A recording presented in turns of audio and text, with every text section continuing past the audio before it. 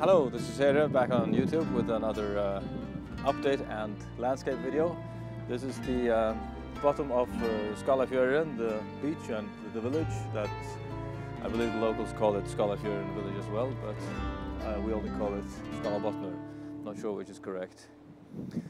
Anyway, what happened lately is I've been working on finding a tour manager and general manager and some tour crew for the upcoming tours. And that's been taking up all my time. I've been doing some studio preparations as well.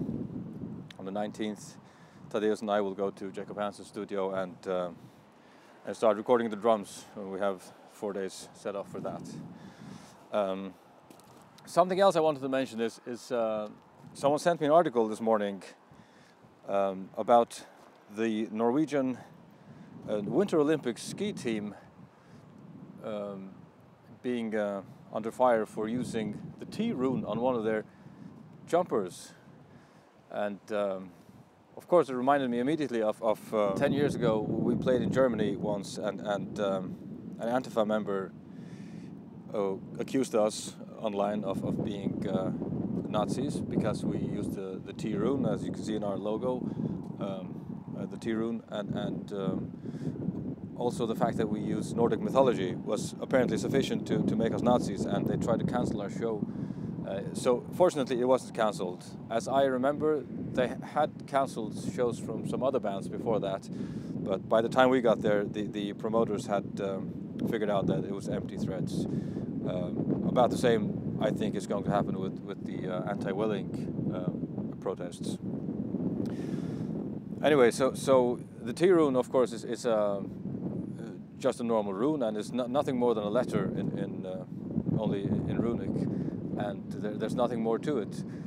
If you have a symbol like the swastika, that might be a bit different. It's like the first thing you learn about Nazis is probably that they use the swastika as their symbol, and the first thing you think when you see a swastika is probably Nazi. So symbols can be corrupted like that, but when we made the band in 1998, I had no idea that the Nazis had used the T rune for anything.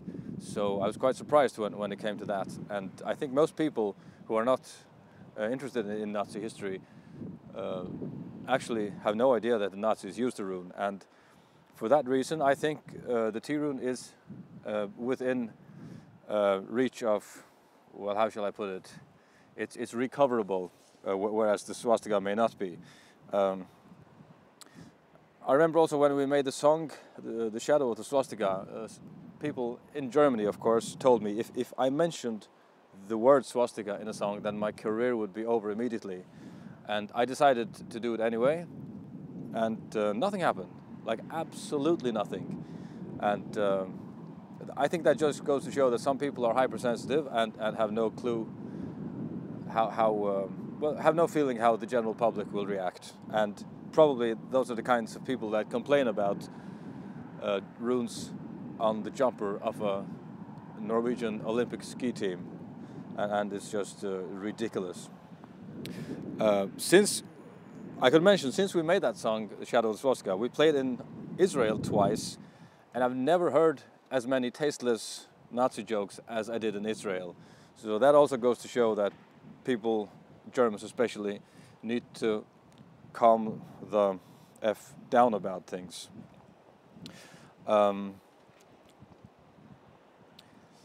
Incidentally, I might mention that when this happened to us in Germany about 10 years ago, I made a video statement about it together with Ville Sørvali from Moonsoro, and it was the first YouTube video I ever made, actually. It's not up on my channel anymore. I took it down. I didn't want to remind people about the issue constantly. I thought it was gone away, and well, in our case it is mostly gone away. Haven't heard about it in years now. I was just reminded about it by this article about the Norwegian ski team. The CEO of the company that makes these sweaters, her name is Hilde Mitchell, or I'm not sure how you pronounce it in Norwegian, refuses to back down, and I think that's the right thing to do. And she mentions that the neo-Nazis, they may use the T rune symbol, but they also use the Norwegian flag. And are the Norwegians then going to stop using the flag as well? And that also reminds me of another thing that happened to me in Germany. We were on tour with 2 bands. One of them was from Germany, and one, I'm not sure I remember correctly, I think it was a Finnish band. And we played in a city in Germany. We had put our national flags in the front window of the bus, and like a German flag, a Faroese flag and a Finnish flag side by side. The neighbors of the venue complained about the German flag and asked us to take it down because it was a right-wing symbol for them. And everyone's initial reaction was to bluntly refuse. But for the sake of the venue owner, who was a very nice chap, we did take it down so he didn't get in trouble. And that was 10 years ago in Germany, so that's how far it can go. So it's completely correct by the people to stand behind this Norwegian and Nordic rune heritage and not back down from silly claims like this that it's particularly Nazi. And I would urge the Norwegian ski team to definitely use the rune and wear a Týr t-shirt while you're at it, okay? Anyway, let me calm back down. I suppose the scenery is calming in a way. If it wasn't so cold, I shouldn't say I'm going to get demonetized. I'm going to put a deed over that anyway. So, yeah. What else have I been doing lately? Oh, my girlfriend came visiting. She's freezing behind the camera right now. That's why my hands are free. And yep, that's it. Enjoy the scenery. See you next week.